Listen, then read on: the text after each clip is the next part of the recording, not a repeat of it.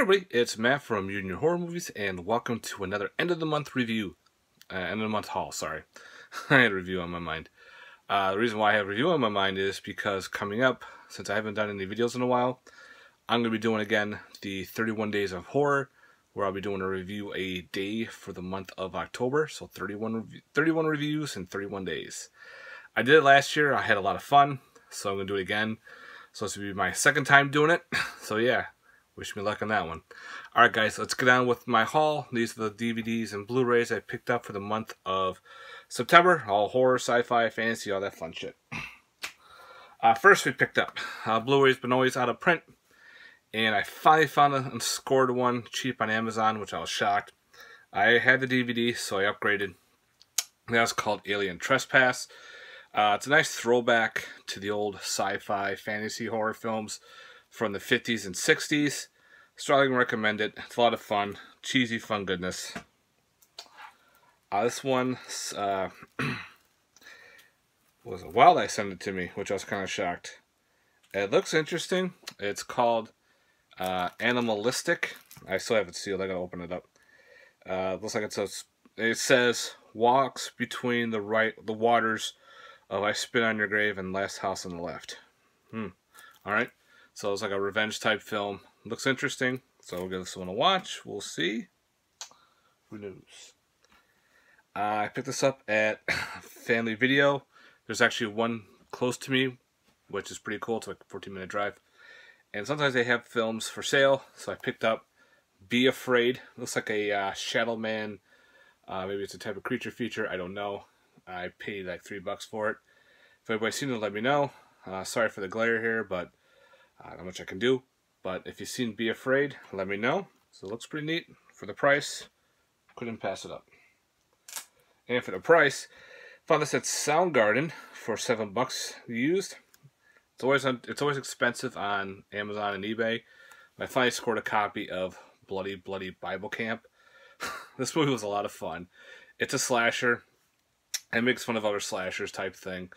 Very bloody, very gory. It's got, what's his face in it? Oh my god. Come on. I know Ron Jeremy plays Jesus. But Reggie Bannister from Phantasm is in this movie. He plays a priest. It's a lot of fun. Very goofy. Fun horror slasher comedy. So definitely recommend it. Next is a Blu-ray I've been after. It comes from Australia. So it's region B. But I got it through Amazon. I got it through eBay from a local seller. Brand new. Shipped and everything for free. I'm like, okay, so I don't have to worry about spending the insane shipping from Australia.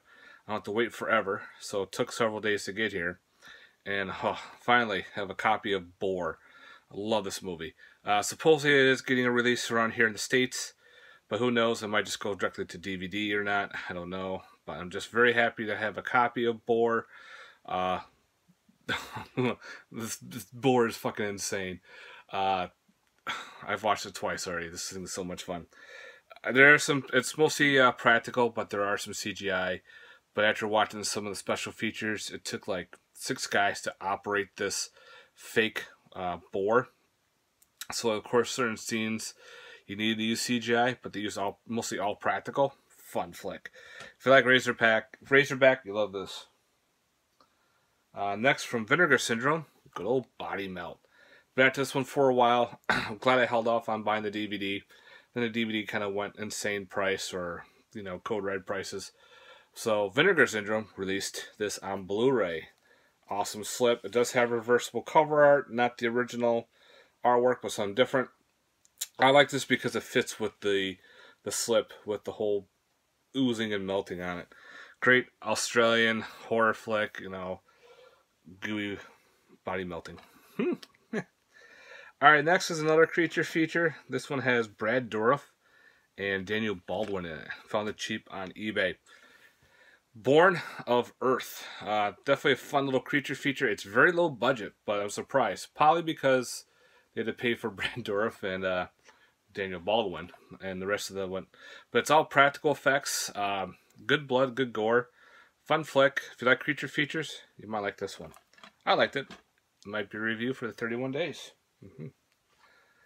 Next was a Kickstarter for cryptozoology documentaries from Small Town Monsters. Now, I have a couple of them. This was a Kickstarter that merged with another one from another film. This is the second one that they sent me. And that is the Bray Road Beast. That's like a Dogman type thing through Wisconsin. So yeah, another documentary on cryptozoology type creatures. So yeah, love that stuff. I have a couple other docs. They're pretty good. So if you like some of those documentaries on those, check out Small Town Monsters. Another one from Family Video. I own the first two. Grabbed the third one. Cabin Fever, Patient Zero. So why not? Another one from Wild Eye. This actually looked interesting. It's got Casper Van Dien in it, and that's called Darkness Reigns. It looks like a demon type, possession type film. Looks kind of fun, so I'll give this one a watch. I found this at Walmart. 2D and 3D, and of course I like my found footage movies. It's called Found Footage in 3D. It comes with a pair of 3D glasses, so you don't need a 3D TV or a 3D player to watch it. You can actually watch the glasses and it'll be 3D supposedly. Haven't done it, so I might actually do that. I might actually just watch it in 2D with the 3D glasses on. 'Cause that's what it says on here. I was like, oh, okay, why not? And it does come with the glasses. And it says no special equipment needed, so why not? Found footage, I think it's a film within a film. Who knows? Through Amazon, Best Buy, I picked up Ghost Stories. Fucking sticker ruined my slipcover. I hate it when that happens. Looks like another anthology. I've heard some interesting stories on Ghost Stories. We'll see. Another found footage from Korea. Gonjim Haunted Asylum. I've been hearing good hype on this film. Found it on Walmart, supposedly. Well, it was weird with the slip and everything. And I guess it's a Korean found footage flick. So yeah, give this one a watch. Check it out. Again, been hearing really good hype on the film. Who knows? Another film from Family Video. Very glary. This is called Gray Matter. This is like a weird alien type creature feature. I don't know. I read the synopsis, and they kidnap people to help fight other monsters, I guess. I don't know. But with the title alone, Gray Matter, I couldn't find this anywhere on online, which was kind of weird. So I'm like, for $3, I'll pick it up. If it's any good, if anybody's seen it, let me know. I just like the cover art. This funky alien on the cover. Hey, look, another creature feature. You know me, I love them. From 1995, I wanted the single release. I know it's on a 3-pack, but I wanted it separate. And it's called Grimm. I remember renting this back in the day on VHS. Excuse me, fun creature feature about this giant ogre-like monster living in the ground underneath a suburb. Comes up, starts snatching people.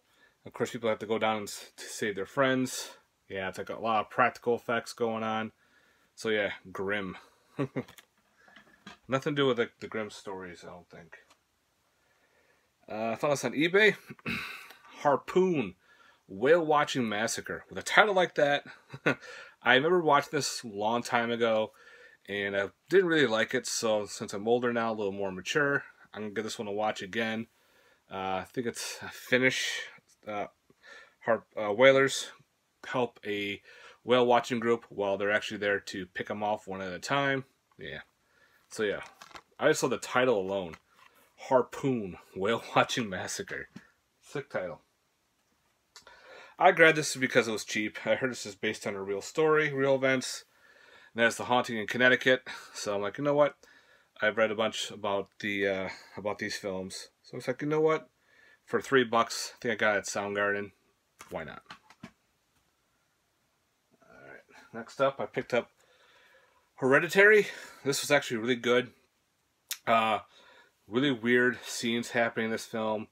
The family's got all weird on it. There's one scene that just makes me question the family on what the hell they're doing. But the little girl was pretty cool in this movie. A lot of good dark twist to it.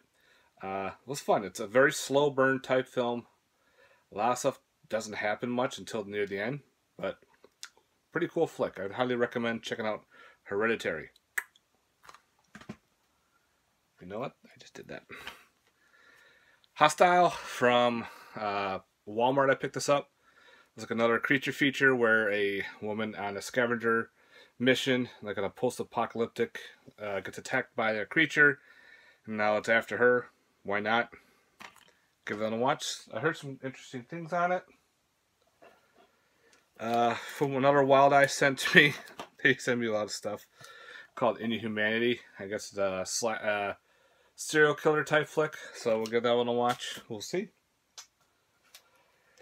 My only steelbook is, of course, Jurassic World: The Lost Kingdom. People bust my balls on, you know, is this if they're horror movies or not? But guess what? To me, they are. So I decided, you know what? Fuck it, I'm grabbing the steelbook. I have the others in like a box set and in a round disc. So what the hell? Why not? I'll grab the steelbook. And to me, yes, they are horror films. Next, another from FYE. Found the good old red case. And of course, it is a Mondo Macabro. Lady Terminator. Found this for $7 at FYE. So what the hell, why not? I'll grab it. Because you never know with Mondos. You see them there. A lot of times they're out of print. With this copy, though, you can find it pretty cheap on Amazon for like $12. If you can, I recommend grabbing it. Because you never know with Mondos. Sometimes they're gone. And then all of a sudden they're through the roof for their pricing. So yeah, who knows? Maybe this will become a Blu-ray. I don't know, but this is a blind buy for me. Reading the synopsis on it, it sounds pretty fun. Picked up Lake Placid, Final Chapter. You know, I love my Killer Croc films. And I picked up, of course, Lake Placid Legacy. I just realized I don't own Part 3, so I gotta make a mental note and pick up Part 3. Another Sci-Fi Channel flick. Although the CGI is pretty bad, but it's a fun, turn your brain off Killer Croc movie.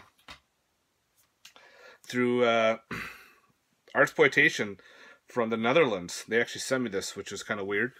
And that is it's called Molly. It's like a supernatural sci-fi thriller type film. Gotta get this one to watch. I heard interesting things on it.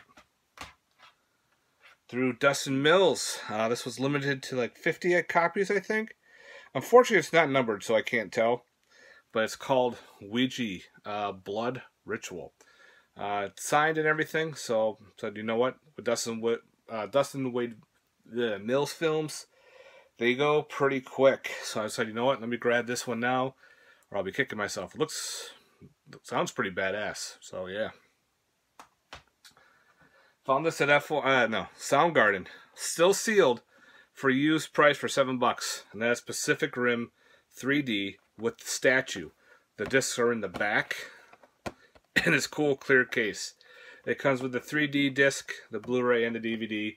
I'm going to have this on display. I just love it. The way it looks, I always wanted this version. So I bought another copy, but bought this version instead. So I'm very happy to own the statue edition of Pacific Rim. That will go on the shelf. For review, they gave me Party Night. Supposedly it's an 80s throwback slasher. It's not an 80s throwback slasher. It's pretty much just a basic slasher. Nothing really ooh-wow about it. So, yeah. Through Walmart, another creature feature. Had to grab it because just the way the title alone sounded cool. The trailer looks interesting with some practical effects and some CGI. And of course, it's Predator World. Yeah, this is through Wild Eye itself, and I think this is a who did this? David Sterling flick. But again, you know, Predator came out. Let's have a rip-off of the Predator type movies. What the hell? Maybe it's a fun turn your brain off film. Picked up, of course, Puppet Master. This is The Littlest Reich. I've seen this before. I loved it. Couldn't wait for this to come out. So I found a Blu-ray pretty cheap. Grabbed it. Love it. It's not a remake. It's like its own separate film. A lot of fun. A lot of good kills. Tons of kills. Picked up Raisin. Or Raisin. I don't know how I'm saying it right. but this is supposedly the actual sequel to Ringu. And I said, you know what? I don't own this one. Let me grab it and see how it is. I found it dirt cheap online. Who knows? So, of course, I didn't have it. I picked up Ringu 2. So now I have all the Ringu movies. In fact, I think I have all the Rings and Ringu movies. So I finally picked up the last one I needed. Let's see how that one is. I still haven't seen those. I've seen Ringu, of course. And, of course, Ring. And the Americanized ones. Now I can finally finish off the Asian ones. Speaking of Asian, Turn Asian Extreme. Red Shoes. Sorry for the glare. It's like another ghostly type film, but it has to do with these red shoes that, yeah, I think they kill people or they get possessed and somehow they die accidental deaths or something. Found it cheap online, so I snagged it. From Code Red, I never owned it, but I like Red Dwarf, and this is by Toby Hooper, and of course it's Spontaneous Combustion. Heard a rumor it's going out of print, so like, you know what, let me jump on the bandwagon, pick it up. Grabbed The Summer of '84. Heard some really good things about this movie. Unfortunately, this is a burn-on-demand Blu-ray. If I can get it out. Come on. Getting pressed for time. So yeah, it's a burn-on-demand Blu. But, again, I heard some good stuff about it, so I snagged it. So yeah, Summer of '84. Upgrade. Snagged The Swarm on Blu-ray from Warner Archive Collection. Got rid of my good old snapper case. I hate snapper cases. So that was a definitely must. Through eBay, not eBay, another Amazon, Walmart. That's called Trench 11. I've been hearing some good things about this film. So you know what? Let me pick it up. You never know. Could be good. It could suck. Another Walmart. I did pick up this version of Truth or Dare. This was actually better than the Blumhouse one. I think this was another made-for-TV movie. It could have been a Sci-Fi Channel film. I don't know for sure. But I actually enjoyed this one more than the Blumhouse edition, which was annoying. This was actually watchable. And last was, I found this at FYE, out of print, snagged it really quick because I was surprised to see it. And that is When a Stranger Calls Back. I don't own the When a Stranger Calls, so I got to pick up those. But I decided, you know what, grab this one now because this one's out of print. And, you know, someone's going to grab it and you're going to come back and you're going to kick yourself for not picking it up. So, of course, I've grabbed the sequel to When a Stranger Calls. So, yeah. Alright, everybody. That's it for my end of the month haul for the month of September. There's some that got lost in the post. Some I got to reorder. And some I got to contact some sellers because they haven't mailed it. Or it's still in the process of getting here. So that's how it works in this line of collecting. You just have to wait on others to send it and all that fun shit. But again, I hope you enjoyed my haul, guys. Again, please stay tuned. Pretty soon I'll be doing my 31 Days of Horror, a review a day for 31 days. That's going to be a lot of fun. So again, second time doing it. Please like and subscribe if you haven't. And also, if you've seen these movies and I have not, please put some comments down below. Again, I love reading comments and responding to them. So please do, guys. Alright, thanks very much for watching. And I hope you enjoy it, guys. Thanks for again. Peace.